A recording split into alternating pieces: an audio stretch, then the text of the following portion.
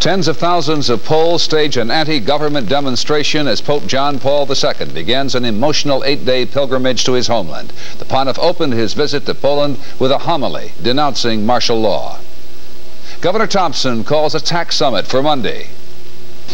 The Illinois Supreme Court blocks the Podoliak forces from taking control of the Chicago City Council, and the Man of Steel returns to the silver screen. Roy Leonard will have a review of Superman 3. These stories and more following the movie.